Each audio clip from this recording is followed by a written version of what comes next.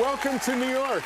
Thank you. It was such a blast when I heard you were coming here. I said, maybe we can be on the show and I don't have to go out to LA. It's awesome. I know, I love it. I love coming here too. We came here last season and opened up premiere week and we loved it so much. We did it again. And the city is really back in a big way now. I know. You're a music fan. We know this because you've played music with us before. Yeah. So do you get out? Do you do shows and all that? You know, my band, we try to get together, and you know, the COVID's been very difficult. We're going to, I think, rehearse another week for the first time in over a year. But I love live music. I mean, that's part of one of the gems of New York City is going to hear live music. Yeah, and you can hear it everywhere. Literally, I've spent the whole month here, and I've been in Central Park, and everywhere you go, there's a different style of music, different musicians playing. It's so cool. I love street musicians on the subway. You know, I know. Sometimes you'll be in the subways and guys will break out in a cappella. Yeah. You know, doo-wop stuff, and it's just so cool. Well, I heard that NBC, actually, I love this, they rejected you the first time that you wanted to be a part of the news, right? They did. I just happened, because we talked about this, I just happened to have a copy. I love this. A copy of the letter. You have like 5 billion shows now. Okay, this is dated. See, it had the old NBC logo on it. But anyway,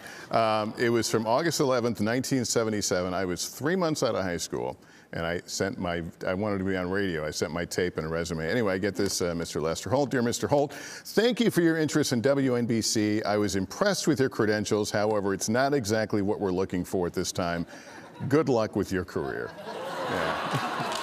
Good luck. Thank you for that good luck, because it really, really worked. Oh, yeah. I mean, like, that's amazing, though. And I love that you share this story, because a lot of people get deterred. Like, a lot of people think American Idol was my first thing I ever auditioned for. And I've been turned away from, there was like a thing called Pop Stars I got turned away down from, many things that you get turned down from.